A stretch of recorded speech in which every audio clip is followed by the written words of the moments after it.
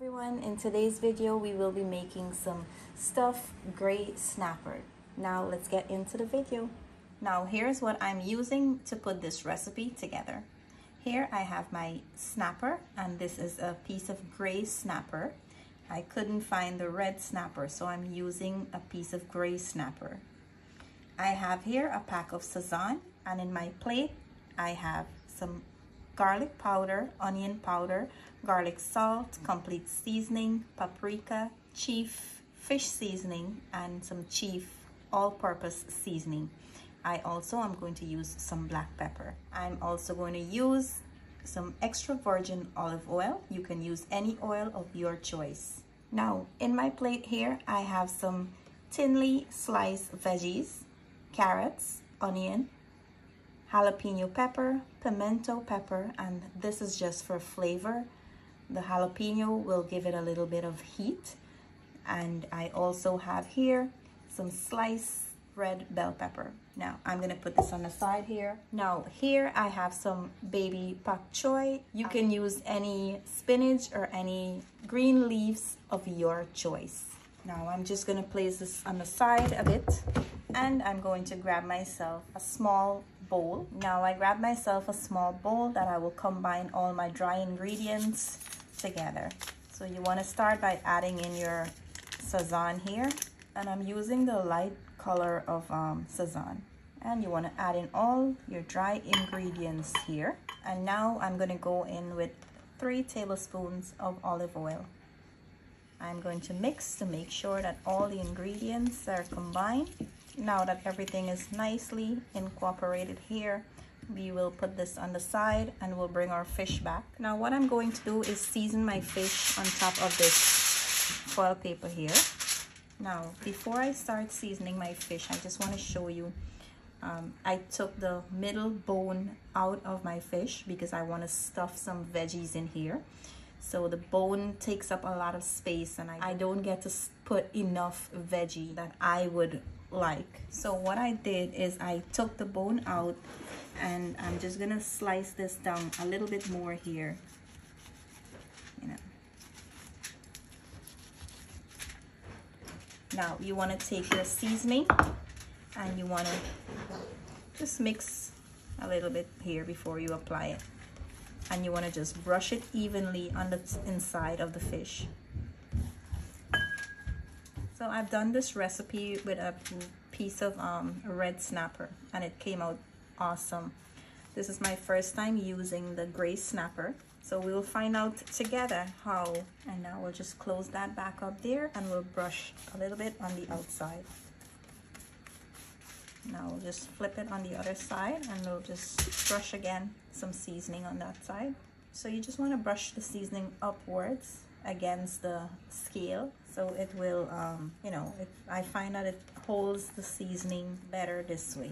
We are going to I'm just going to wrap this a little bit here, and I'm going to allow it to sit for about 1.5 hours to 2 hours, and then I'll come back and I will show you guys the next step. Now the remaining seasonings that you have here, you don't have to throw it out if you have any. It's not a problem if you don't have any, but if you do, just place it on the side. We'll use this in a bit. After you're done seasoning your fish and it's resting there, we'll work on the spinach.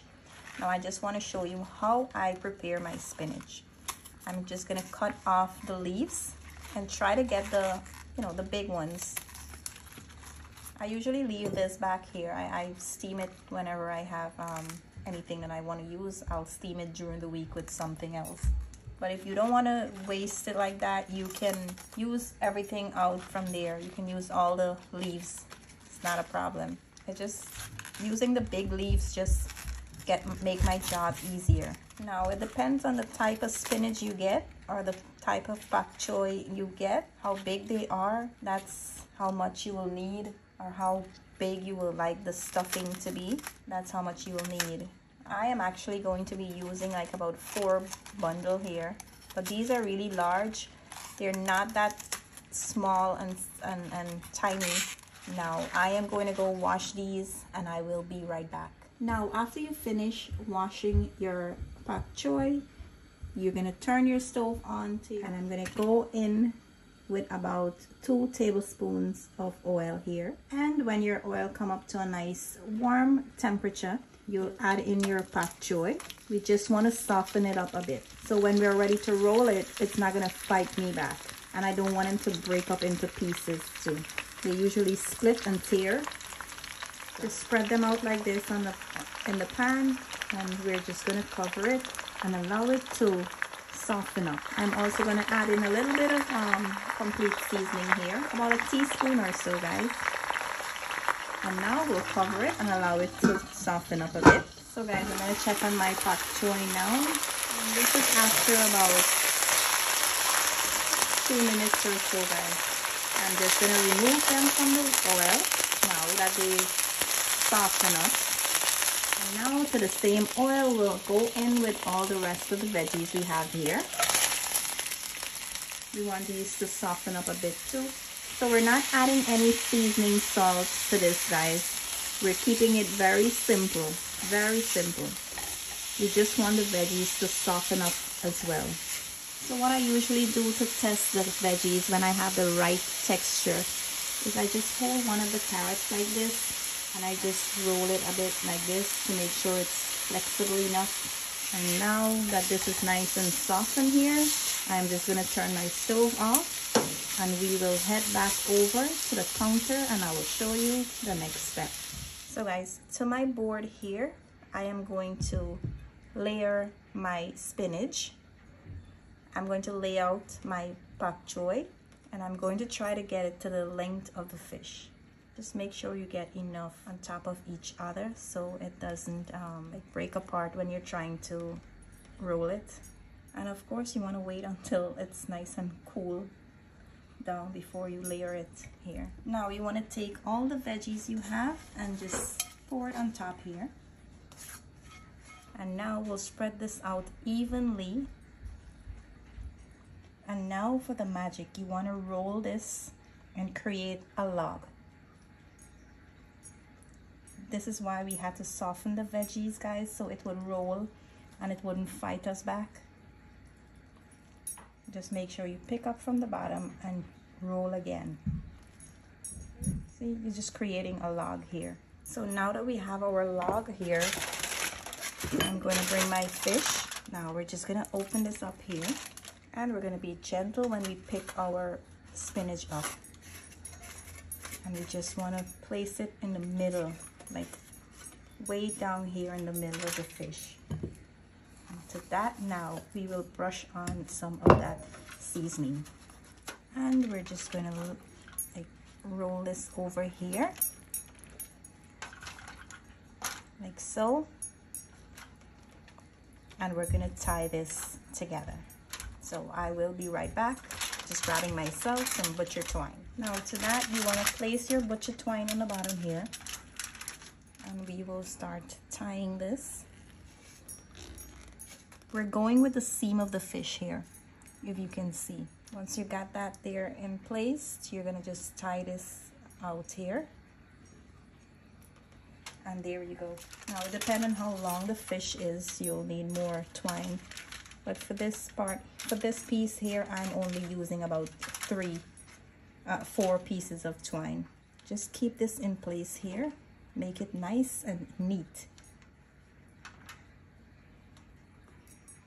Now, when you get to the top, it might be a little bit difficult to keep that part there in place.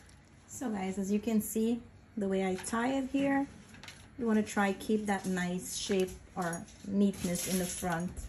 You know, it works best for presentation. And now the remaining seasonings that I have, because of how I, you know, handle the fish, the seasoning, just some of them probably just rub off. So I'm just gonna go back in here with some.